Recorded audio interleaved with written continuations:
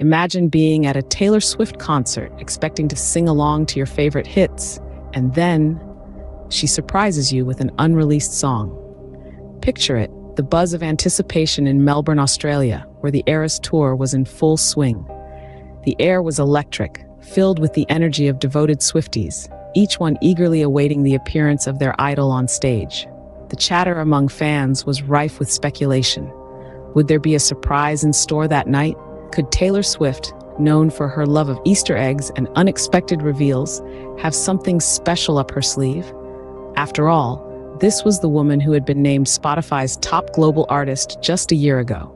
The stage was set, the lights were dimmed, and the crowd held its breath. Little did the crowd know they were about to witness a rare, once-in-a-lifetime event. Suddenly, the first notes of an unfamiliar song filled the air. Swift began to sing "You're Losing Me," a track previously known only to the most dedicated fans. This was a song from the vault, a hidden gem originally recorded during the midnight sessions. Its existence was only made known after Swift was named Spotify's top global artist of 2023, and it quickly found its way to the hearts of listeners worldwide.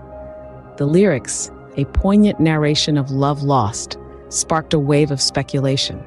Fans couldn't help but theorize that Swift was reflecting on her breakup with Joe Alwyn. The song seemed to echo the heartbreak and the journey of moving on, a narrative that Swift has always been a master at crafting.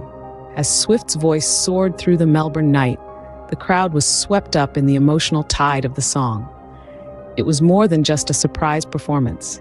It was a raw and intimate sharing of Swift's personal journey, wrapped up in a melody that resonated with every heart in the audience. The crowd was left in awe, having been the first to hear "You're Losing Me" performed live. As the last notes of "You're Losing Me" faded away, the crowd erupted in applause. Swift had done it again, surprising and delighting her fans. The electrifying performance set social media ablaze, with fans sharing their exhilaration and awe. Swifties from all corners of the world joined in the virtual celebration, their reactions as diverse as they were heartfelt. Then came the revelation from Swift's close friend and collaborator, Jack Antonoff. He shed light on the song's creation, sending fans into a frenzy of speculation and theory crafting.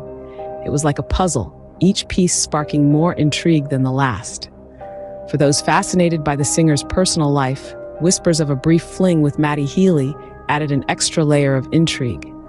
But it's her current beau, Travis Kelce, who's been the constant support, accompanying Swift even at Super Bowl LVIII before her Australian tour. In a world of predictability, Taylor Swift remains a beacon of surprise, always keeping her fans on their toes. And as for "You're Losing Me," it's safe to say it's a hit.